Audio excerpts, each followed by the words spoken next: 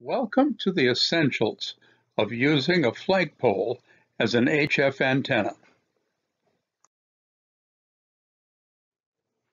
Over the years, Joe Ham here has seen many changes in amateur radio, from spark gap transmitters to ham satellites and to computer-based digital modes and station automation. But perhaps one of the least welcome changes has been the restrictions that have been put on ham antennas recently, especially big ones.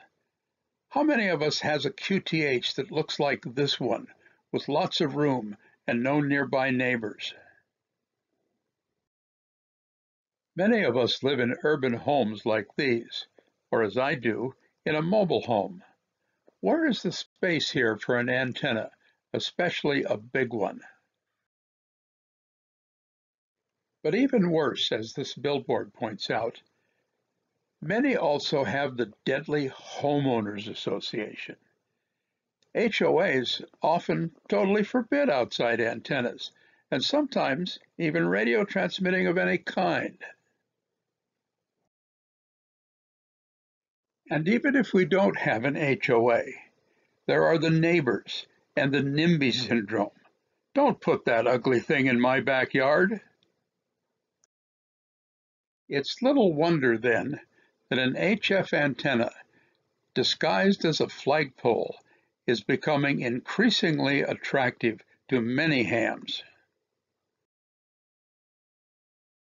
But as great as the idea of a flagpole as an HF antenna might sound, the right design is not as easy as many may think.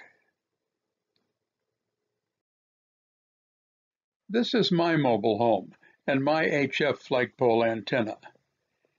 It was on this very lawn that I began asking myself, what is the right design for an HF flagpole vertical? The first issue, as I stood there, was immediately obvious. There was no room for radials. What was I going to do? Tear up all the nice landscaping my wife had created on our small lot? Yet, what good, I then thought, is a vertical without radials? There is a common belief among hams to this day that verticals must have radials. They go together, as the Frank Sinatra popular song of the 1950s concluded, like a horse and carriage. This widespread opinion very likely came from the work of this man, Dr. George Brown. He was commissioned in 1937 by the FCC to find out how many radials the vertical quarter wavelength antenna of an AM broadcast station needs. 120 was his conclusion, and it became the FCC standard. Radials also got stuck then in the thinking of the ham community. As a result, this is how many hams continue to picture an HF vertical antenna. It should be, in their view, a quarter wavelength monopole, like an AM radio station antenna, set over a large array of ground radials. Though as recent research has shown, only 16 radials are needed at HF. Radials at MF for an AM broadcast station only improve soil conduction, but in the ground at HF, much of the field still exists, and the RF currents easily return to the vertical half of the antenna via only 16 radials. Here then is my list of essentials for an effective, stealthy HF flagpole vertical. It has no radials. It is just a plain pole without tuning coils, stubs, traps, or capacity hats. It has no guy cables, but is freestanding. The feed line is not visible, and it works all HF bands and 6 meters. Here is the design. It is an electrical half-wavelength doublet, not a quarter wavelength ground plane. It is made from a plain aluminum pole, typically 2 inches in diameter and it has two insulators, one at the base, another at the feed point. In other words, it must be insulated from ground, like the ends of a horizontal dipole. It freestands in a ground support tube. The feed line runs coaxially up through the bottom tube to the feed point for a non-visible feed line.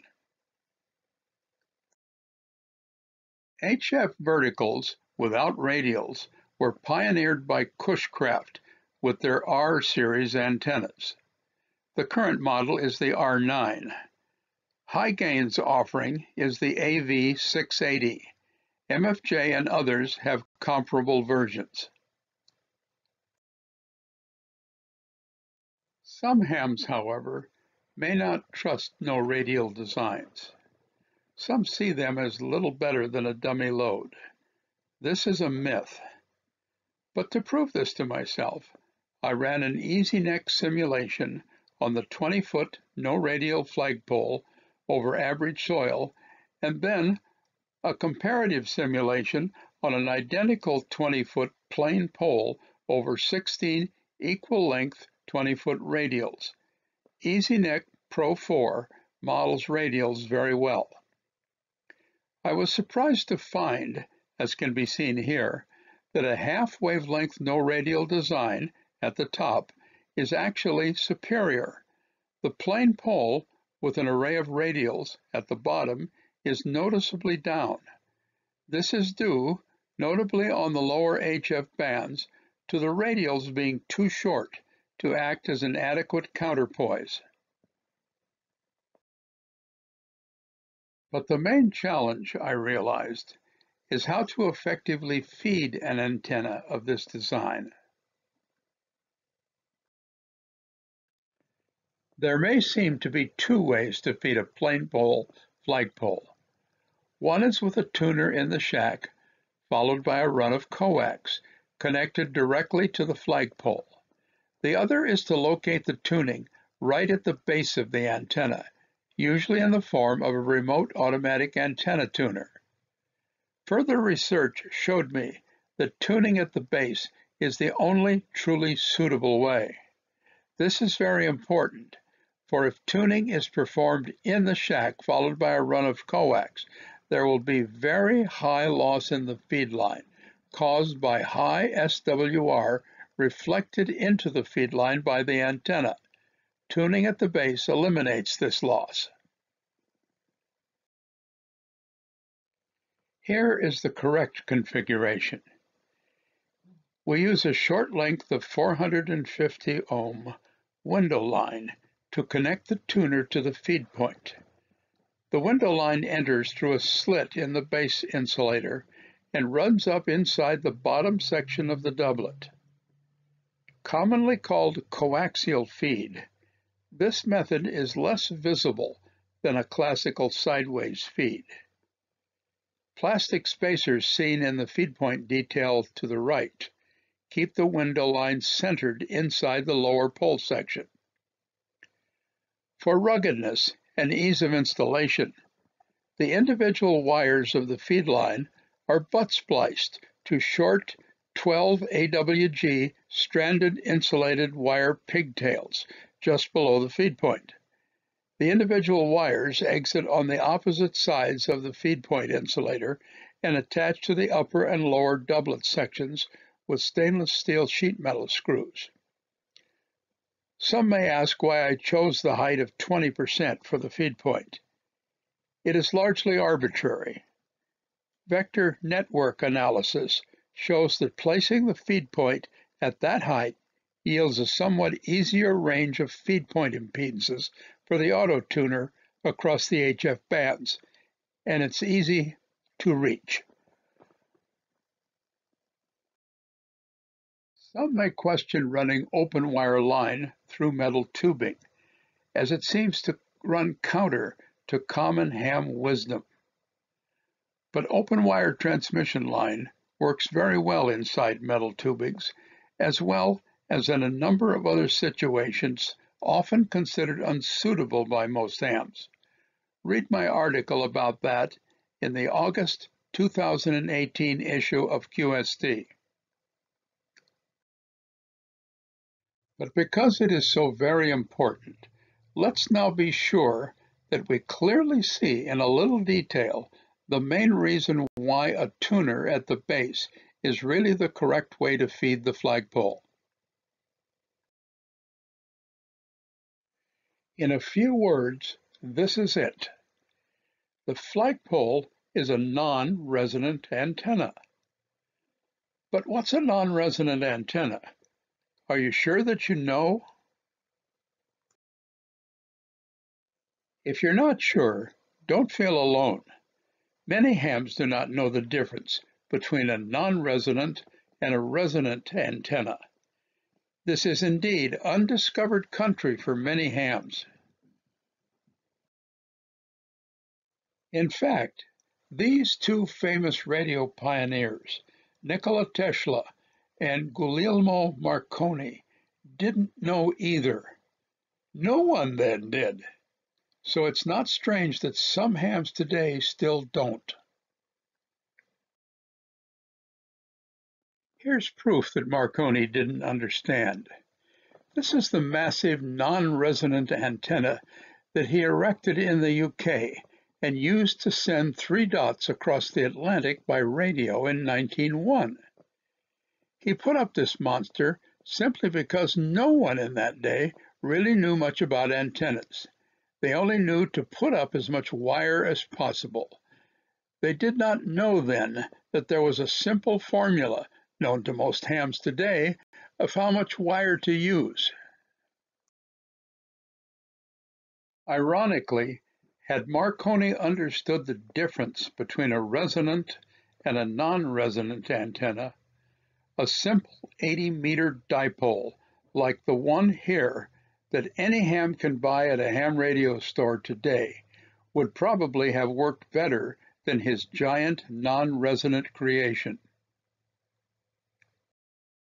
In contrast, in that resonant antennas soon became the norm for radio, hams today tend to only be comfortable with resonant antennas.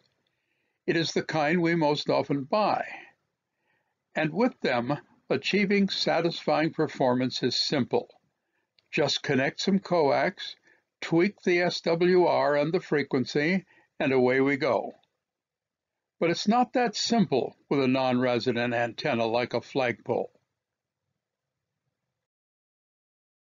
To see why simply, let's look at a different non-resonant ham antenna, one that has also attracted many followers due to its excellent performance, a 43-foot vertical set over 16 43-foot radials in average soil. Here is its SWR curve across the HF bands. Notice the violet line. It divides its operation into 2 modes, resonant and non-resonant. Virtually all antennas have these 2 modes. But notice here that only on 5.5, 17, and 28 megahertz, shown in red, is a 43-foot vertical over radials a resonant antenna. On the ham bands, shown in blue, it is non-resonant, very much like the flagpole. The vital point here is, only on the red frequencies can this antenna be fed directly with coax. On all others, a tuner or some other matching network must be provided at the antenna. Now further, consider the 2 commercially available no-radial HF verticals. How, you might ask, do they get away without a tuner? Simple. The coils, stubs, traps, and capacity hats are the tuner. But when I was building my prototype no-vertical flagpole antenna, I saw that these antennas could not be used as a flagpole antenna. The neighbors would easily notice the extra hardware and would immediately know that this isn't just a flagpole. But what's important here is that the added hardware performs the same function as the base tuner for the flagpole.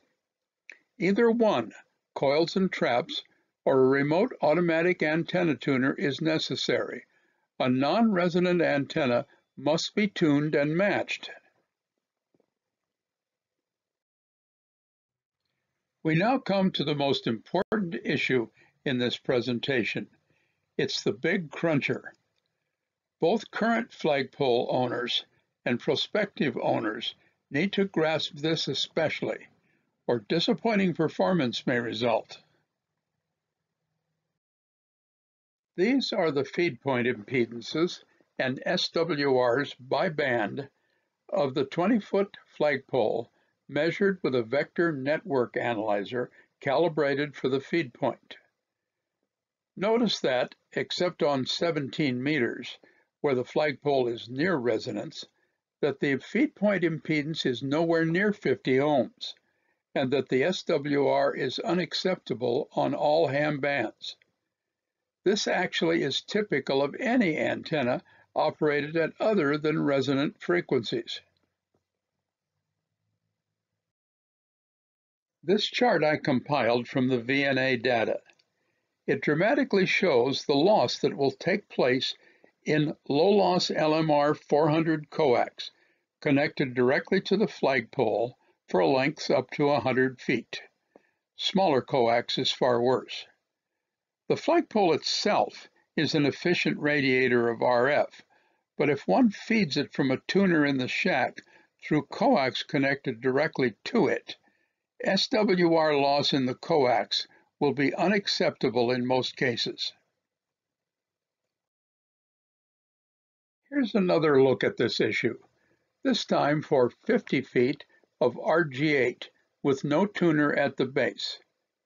Only as a compromise on 20, 17, and 15 meters might a base tuner not be essential.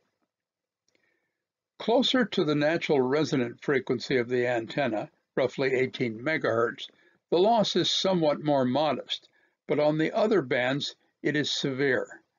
This data should also be taken only as a rough guide, for individual surroundings can easily make a big difference.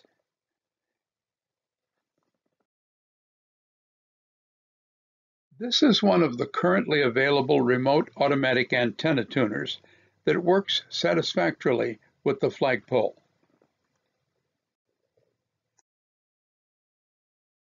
Here's the one I personally use. It has a superior weatherproof outdoor case. The small box to the right is the in-shack control unit. As for most remote auto tuners, it uses a bias T network to send both RF and 12-volt DC power through the feed coax to the tuner. Now finally, a word about balance. In my view, most antennas profit from a balun, but for the flagpole, a balun is essential. That's because the rig in your shack and the coax feeding the tuner operate with the case or shield grounded, or as it is typically said, unbalanced. The antenna, however, being a half-wave, off-center fed doublet, and the tuner both operate in balanced or non-grounded mode. If insulated from the ground, the tuner does not know, or in fact care, if it is used balanced or unbalanced in the usual sense. Here again we see the correct configuration for the flagpole and also a suitable balun. It is a 1-to-1 ferrite choke balun made by placing ferrite sleeves over a short length of coax to be inserted in the coax just before the tuner. The tuner is insulated from ground. Most commercial 1-to-1 ferrite choke sleeve or toroid baluns are satisfactory. Just be sure it is a current balun and not a voltage balance. Voltage baluns perform poorly at high SWR. Some have asked if a 4-to-1 balun can be substituted for a remote auto tuner. Categorically, no. It has become a widespread misconception based on the use of a 4-to-1 balun with an HF multiband off-center fed dipole or long wire that a 4-to-1 balun can match anything. Not so. Used with the flagpole, some bands may be a bit better, but some will be worse. There will still be substantial losses. Paired with a modern remote automatic antenna tuner, the attractive HOA and neighbor-friendly all-band no-radial HF flagpole antenna is these days becoming attractive to urban hams and those with HOAs. Many who may have wondered if their HF days are over simply because of where they now live have chosen the stealthy flagpole antenna to again enjoy real DX from a small urban lot. Here are a few examples of actual satisfied users. Here is my little doggie, Lolly. I like to say I got her in Germany and that her call sign is D0GGY, but I didn't, and it isn't.